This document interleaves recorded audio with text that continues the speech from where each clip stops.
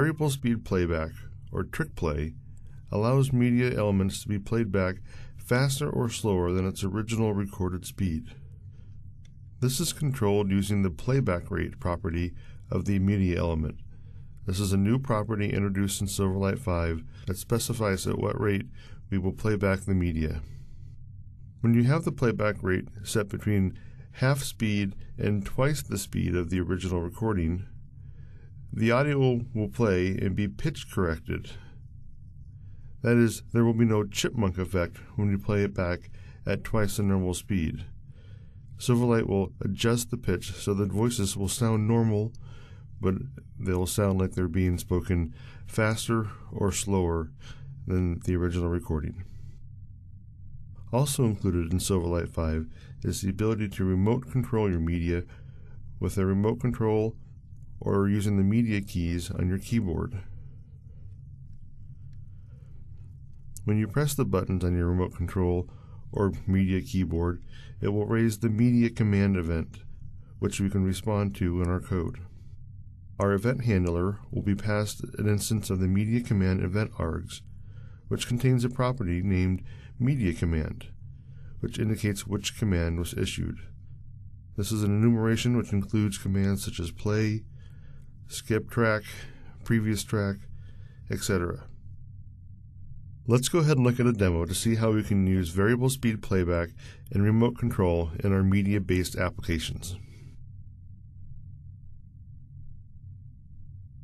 Okay, we're back here in our media demos project, and we're going to add a new project to our solution to explore the new features in the media element, specifically the variable speed playback. So we're going to add a new project called Trick Play Demo.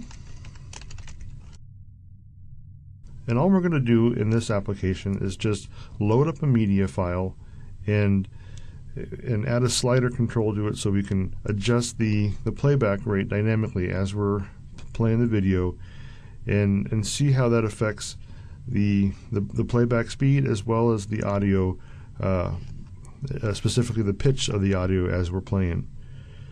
So I'm going to add our video here to the project.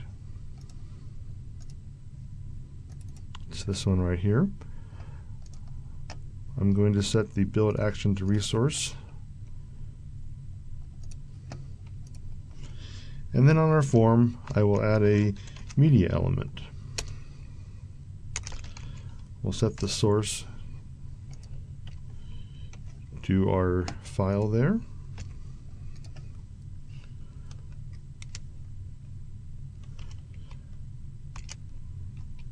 And now I'm going to add the slider at the bottom of the page to control the playback rate. You can give that a name so we can get a reference to it later. We'll call it playback rate slider. And I'm going to put that on the bottom of the form. Give it a width of about 300 pixels. A little margin so it doesn't look completely terrible. And then we need to set up our boundaries for the value. So I'm going to set the minimum to 0.5, which is half speed. I'm going to set the maximum to 2.0, which is double speed. And the value will be 1.0, which is normal playback speed. The range here from half speed to double speed is the acceptable range in the media element when we'll actually get pitch corrected sound with our video playback. Okay, last thing I need to put in there is I want to put a horizontal alignment to have that in the center of the bottom of the screen. Alright. Okay, now I just need to hook up the value of that slider and set it up to it so it's controlling the playback rate on our media element. So the new feature in Silverlight 5 of the media element is this playback rate, and this will control the speed at which the video is played. So let's set that up as a binding to the value of our playback slider, our playback rate slider. Okay. Now before I run this, I don't want to be talking over the video. It's going to be kind of hard to hear me or the video or both. So I'm going to play this here in just a minute, and you'll see me adjust the playback slider up a little bit so that we're going to speed the video up, and then I'll move it down so we're going to slow the video down. And pay attention to the fact that the video is certainly playing faster, and take special note of the pitch of the audio. One of the killer features of this new variable speed playback in Silverlight 5 is the fact that it pitch corrects the audio. So we're not getting that chipmunk effect. We're not getting the really high-pitched voices, even though we're watching the video at 1.5 or twice the speed of the original playback. So I'm going to go ahead and run this, and I'll let the intro music play, and we'll start listening to him speak at a normal rate, and then I'll make it faster, and I'll go a little bit slower then.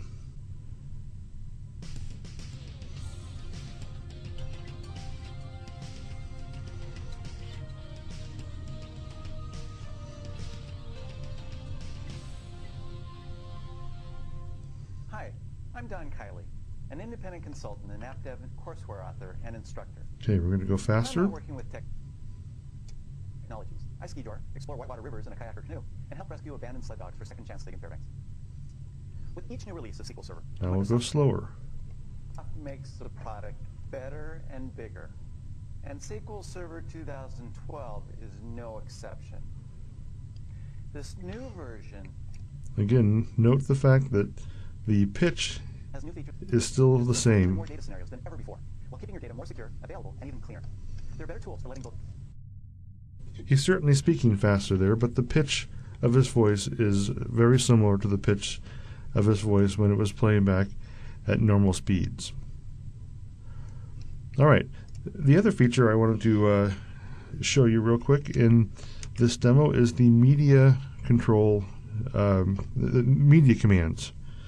So if you have a keyboard that has media keys, like the keyboard I'm using now, or if you have a remote control hooked up to your computer, you might want to be able to respond to the key presses or button presses of those devices. Silverlight 5 gives us the ability to do that through the media command event.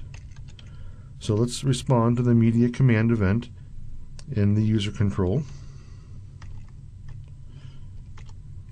So we'll create a new event handler for that and move over to our code behind. And you'll see that we have an instance of the media command event args coming into our event handler. If we take a look at that, we have a property called media command, which is of type media command. It's an enumeration. So we can compare that to, well, here, let's just do this. Let's take a look if our media command is equal to, we're going to listen for the play and pause. Let's, we need to reference it this way. We'll do systems.windows.media.media command, and we can take a look at the various different options for the media commands that we can receive. So you can see we have channel up, increase and decrease volume, there's an info and menu type things. There's pause, play, previous track, next track. The one that we're going to look for is the toggle play pause. I have that button on my, or that key on my keyboard here.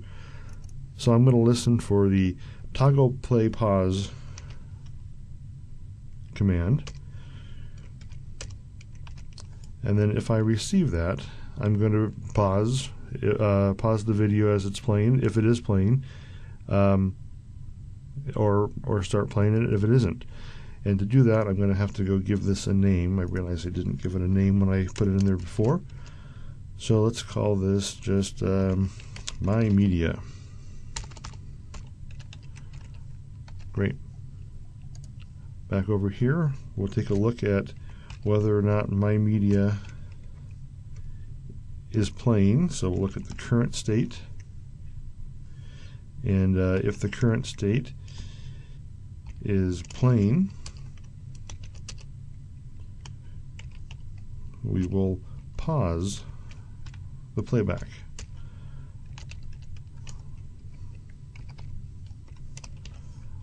Otherwise, we'll start playing it.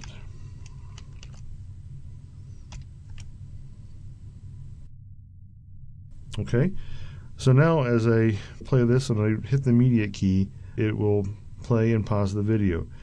Now the one kind of gotcha I want to mention here is that when you're running in browser, it's a lot of times it's difficult for those media keys to get through.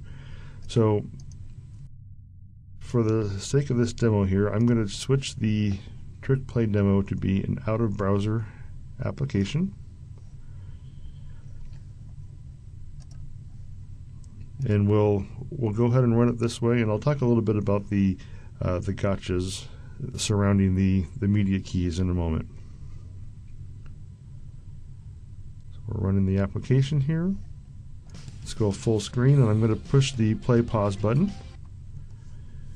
And there we go. And let me set a break point here. I'll push it again, and you can see that the immediate command that we're getting is the toggle play pause. The current state of our media is paused, so we're going to go ahead and start playing again.